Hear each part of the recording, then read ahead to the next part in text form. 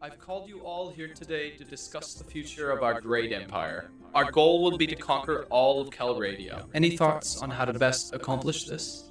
Why don't we go to war with Vlandia first? Our men need more butter. It's almost harvesting season. How about war with the Khuzaits? Our men need companionship more than food, and I hear they have the sexiest sheep in all the lands. Battania is the weakest kingdom, and while their women can't compare to those irresistible Khuzait sheep, conquest will be much easier. Tynops, what say you? According to this ancient warfare manual, the key to winning battles is F1, F3. Shut up, all of you idiots. I'll tell you the secret to success. We must attack everyone at the same time.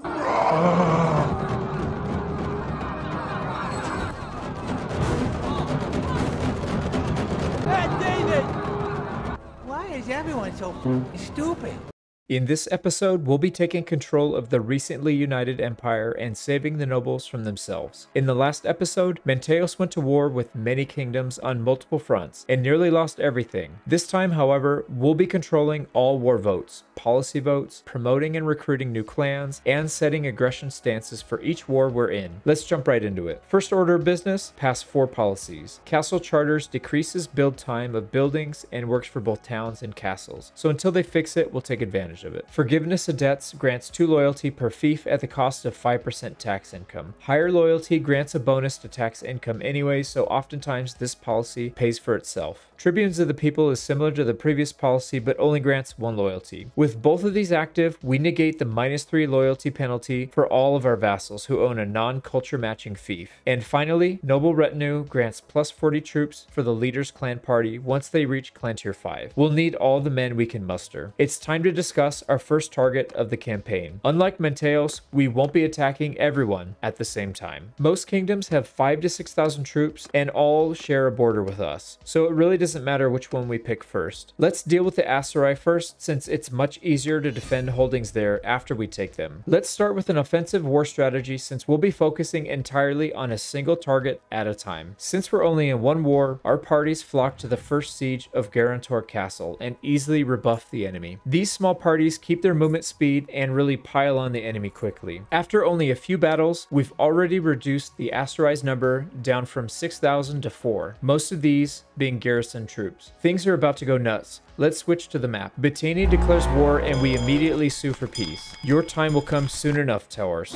First blood comes when our boys take Shabal Zumur Castle. We're going to focus on promoting companions at the start to manage these fiefs in order to avoid the -3 loyalty hit. They only start with clan tier 2, 3 clan members, and a single party to contribute to the war, but over time they will become very powerful. Tamna Castle falls only 4 days later. Tubulis Castle is taken on the other side of the kingdom, so we promote a second Aserai vassal to manage it for us. Once again, because we're in a single war, our vassals have swarmed the enemy armies trying to take Tubulis back. Kusan Folk, the proud city of the east, falls to our might, and the shenanigans begin. Our nobles want war with Battania, but we turn it down. 2 days later, they want war with the Khuzaits. Don't worry boys, you'll have your sheep soon enough, but now is not the time. Kuyaz is next to fall. It doesn't seem the Aserai have a response to our blitz tactics. Ain Balik Castle falls a week later, followed by Ukba Castle days after that. Menteos wants war with the Bannerlord, but we deny the request. Razik falls, and they only have a handful of towns left in their kingdom. Kubyar falls in the spring, and since our Aserai vassals are already bloated with fiefs, we promote a 3rd companion. Then it finally happened. We took Jamia Castle a day later, Ain Balik Castle the day after that, then finally lost Ain Balik back to the Aserai. It seems they are still capable of defending. No, stop it. No war with Sturgia. Iakis falls, and it's time to promote the final Aserai vassal. The plan is to have all 4 promoted companions hold the entirety of the Aserai kingdom. Of course, right before the end of the year, the men are desperate. They can't have their sheep, so they try to settle for Battania women, but we turn down the vote. This concludes the first year. We haven't completely destroyed the Aserai, but there isn't much left to go, and there irreparably damaged at this point. We promoted 4 Aserai companions to handle the conquests, and it'll be interesting to see how these clans progress through to the end. Once again, we're looking at total nobles living and dead each year. 16 nobles came of age in the first year, with only 5 deaths. One thing I failed to mention in the previous episode is that living nobles represents the net gain, meaning it takes into consideration the ones that died as well. If we add back in the deaths, the nobles actually increased by 21 the first year, but 5 died as well, bringing the net gain to 16. Looking at the Empire clan stats, 2 clans increased their clan tier in year 1, 2 more nobles joined their ranks, and an incredible 12 fiefs were added to the kingdom. What a massive difference from the AI only run. Year 2 begins with our vassals spamming war votes again. We downvote the Vlandia war to start. Medini Castle falls a few days later and the noose tightens. Khazate declares war and our men rejoice, only to be let down when we pass the peace immediately after. Sorry for the blue balls, boys. A vote for marshals passes, not the most useful policy. Kasira falls and only 2 towns to the west remain. We can't let up now. No peace with Aserai until they have no more land, and no war with Vlandia. We lose Ain Balik Castle back to the Aserai somehow. Okay, all these war votes are getting annoying. We take Barihal Castle, then Ain Balik a few days later. It's like 2 war votes for every 1 fief we take. This is crazy. Askar falls, and they are left with a single town now. 2 more bad votes are dodged. I saved a couple clips to show you. Here's peak AI prioritization. Our 500 troop army is chasing a 60 unit cavalry only party deep into the desert. Nice. The final town, Sanala, was an easy target, but unfortunately the AI decided to do this instead. It just chased every little party around, not accomplishing much of anything. And when our troops split up, they would get dogpiled and ripped to shreds by the tiny parties. Looking at the nobles data, most kingdoms expanded by 1 or 2, while the empire expanded by 5. Only a single death this time for the Aserai due to old age. We see a big slowdown this year with no increase in clan tier and only 4 fiefs. The clips from earlier took up close to half the year. Peak AI efficiency. Let's finish off the Aserai, then speed things up a bit. But first, we have to avoid war with Vlandia for the 20th time. Sahel Castle falls in the east, and the Aserai are down to a single town, Sanala. Here we go again. It's been months, and the AI is still chasing small groups around instead of attacking, so we're forced to form an army of our own to finish the job. It's easier to ask for forgiveness than permission. Sorry guys, I broke the rules. I'm going to jail! Sanala falls days later, and we sue for peace with the Aserai. Here's the summary for the rest of the year. Battania becomes the next target and loses several fiefs. We promote 3 new vassals to hold all the Battanian lands and avoid many bad wars and peace votes. Looking at the map, we can see the Battanians have been gobbled up, having only 4 fiefs left in total. They even took a castle from Sturgia for us, and we hired a Sturgian companion to look after them. Total nobles increased by 22 this year, with Sturgia and Battania making up the bulk. There might have been a rebellion or 2 that I missed, because that's a big increase for 1 year. Deaths rose to 5 this year, with Battania losing 5 to battles. We stomped them pretty hard, so it's not really surprising. Looking at the Empire clan data, clan tiers rose by 14, but 8 of which came from promoting new companions. 13 new clan members joined the ranks, but again, 12 of them came from promoting companions. And finally, we see another strong push with 12 fiefs gained year over year. Year 4, we see the conclusion of the Battanian slaughter. Lord Privy Council is passed, more wars and peace votes denied, and Sturgia declares war on us right as we finish off the Battanians. Perfect. Looks like the next target picked itself. Sturgia loses several fiefs to close out the year. Nobles barely increased by 6, and only 3 nobles died this time. This is quite a bit slower than the AI ran campaign from the last episode. Very little has changed for clan tier and clan members, and only 8 fiefs were taken this year, in contrast to the double digits with previous years. I've noticed as enemies lose more fiefs and are consolidated into a smaller area, our army tends to chase small parties instead of sieging, dramatically slowing down progress. Year 5 saw a first in the campaign. 9 war or peace votes were initiated and turned down, and only 8 fiefs were captured, excluding the Tayal rebellion. The nobles are becoming restless. Road tolls was passed, another useless policy. Let's check out the map difference. It's a beauty. There are only 2 kingdoms left, and they're at the polar opposites of the world. Things go back to normal here with 14 new nobles coming of age and 6 nobles dying. 4 died of old age, and 2 Sturgian nobles from getting curb stomped. Finally, we see our first Asteroid vassal clan increasing from tier 2 to tier 3. It only took 4 to 5 years to do it. I can only imagine getting to clan tier 5 or 6 would take an entire generation of nobles to do it. Conquest again slowed some with only 7 fiefs being added to our bottom line. The rest of the conquest is pretty straightforward, but let's look at some interesting statistics before we do the full recap. Peace and war votes were called 22 times, 20 of which were rejected. Fiefs were taken 24 times from Vlandia and Kuzate, 4 of which were taken, lost, and then taken back. The final Kuzate fief was taken on Spring 4, 1093, which means the whole world conquest took just under 9 years to complete. Wait a minute! How does Asteroid own fiefs? And how the hell did Vlandia take fiefs as well? While we mop up these peasants, let's go over a bug that's currently plaguing the game. According to Flasson, there seems to be an issue with clans defecting from your kingdom regardless of how good they have it. I have max relations with all clans, have close to 1 billion dinars in the bank, and everyone has 3 to 5 fiefs to their name. The balance of power was such that we had 3 times more troops than everyone else in the world combined, and yet they still left. The reason has to do with owning a town that originally belonged to the previous kingdom's ruler. We dealt earlier with a Batanian vassal defection and they owned Maranath, Caladog's home. One of our starting clans was given a town owned by Dirtbag Dirthurt and he defected. Then one of our Aserai vassals was given Unkid's hometown and he defected. Here are some mugshots of these bastards. I thought about executing them, but the empire needs to heal at this point, so we'll leave them be. Looking at the final data set for nobles, we see a very steady increase of roughly 12 per year with no major swings. Comparing this to the AI only data, the numbers are remarkably similar. It makes sense though, since the earliest a noble can be born is the first year of the campaign, and they won't become an adult for 18 years. So new nobles entering the game must either be spawned in from thin air or rebellion clans. Again, spawning from thin air. However, when we look at the deaths, a completely different story emerged. Deaths seem fairly consistent, only increasing by 20 in 5 years. However, when we compare to the AI only data, the difference is striking. After 5 years, only 44 nobles were dead, or 11 since the start. That's nearly double the death rate. Most likely, this is coming from our overwhelming army stomping the enemy, as well as catching many small parties several times with a chance to kill them each time. Who knew data was so interesting? Moving on to the Empire clan data. Clan tier didn't move much if we exclude the increase from promoting new clans. This makes sense though, since we had less than 9 years from start to finish, and the AI is terrible with renown gain. Likewise, clan members didn't change much if we exclude promoted companions. Babies take more than 18 years to come of age from pregnancy to adulthood. And finally, my favorite database from this entire campaign. We started out with a measly 44 fiefs and exponentially grew to over 100 in less than 10 years. Let's compare this dataset with that of the 30-year AI-only campaign. Not only did we not lose 10 fiefs in the first year, but we gained 12. A 12 fief difference, or 50%. That's in a single year. The whole map was taken over in less than 10 years by us, and not once in 30 years did the AI have more fiefs than when they started. We have a few things to talk about here. Let's get the map montage rolling while we do it. Looking back at this experiment, 2 things were immediately clear. The AI has no clue which policies to pass, and they can't manage their wars properly. During our player-controlled run, we were able to avoid multiple front wars, and our clan armies did an excellent job at not only taking fiefs, but also defending them afterwards. And we dealt with no rebellions due to strategic companion promotions and 2 loyalty policies. I did adjust the war stance a couple times to see if there was a difference, but I wasn't able to notice any. It's possible that a single front war isn't big enough for the AI stance change to have any meaningful effect. I think testing it again with 2 wars at once would be telling for this. After some thought, it's quite obvious there's a lot of room for improvement with kingdom efficiency. I think it'd be a terrible idea to make the AI as good as a player with enough hours in Bannerlord to earn a PhD, but I would like to see some improvements to AI's focus. I'd love to see the AIs run their wars much more defensively in the beginning, not committing to huge sieges that will end in disaster with no chance of defending their conquest after. I also think it'd be amazing if the king's traits affected their behavior. For example, a king with a daring trait would act exactly as the AI does currently, pushing forward no matter the cost. And someone with a calculating trait would be much less likely to commit to battle unless the numbers were in their favor, and much more likely to pass amazing policies that bolster loyalty or party size. But how do you know which policies are good? Check out this video next where I test every single policy and rank them from best to worst. Thank you as always to the channel members and Patreon supporters for allowing me to fuel my map porn addiction. I love you all.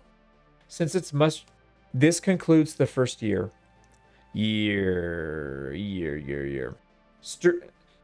Let's go over a bug that's